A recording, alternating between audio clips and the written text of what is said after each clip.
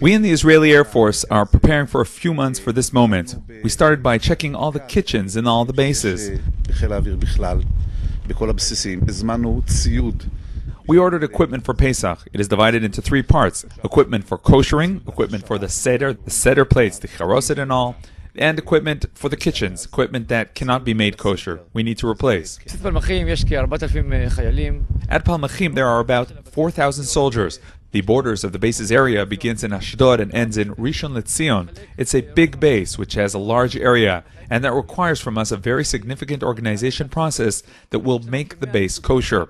We have about 100 points to make kosher within the base. We have a large crew which includes non-commissioned officers and Shachar Kachol soldiers, all of whom assist me with the entire process.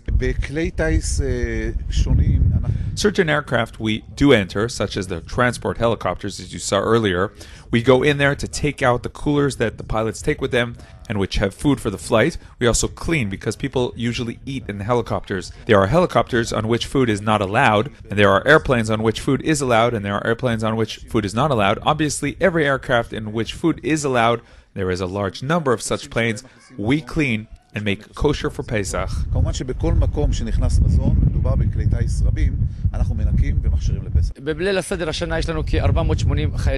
At this year's Seder, we'll have about 480 soldiers, including professional soldiers, lone soldiers, the base commander, unit commanders. The Seder is a significant and exciting event. I'm taking the Shaldag unit, which is an elite commando unit in the Israeli Air Force, and I turn them into the base choir. It's a very special and exciting event. The Seder lasts for about 3.5 hours. An important event. The soldiers enjoy it very much. We hand out prizes, have contests, and have a very rich menu, which is prepared right here in the base with the assistance of the nutrition branch.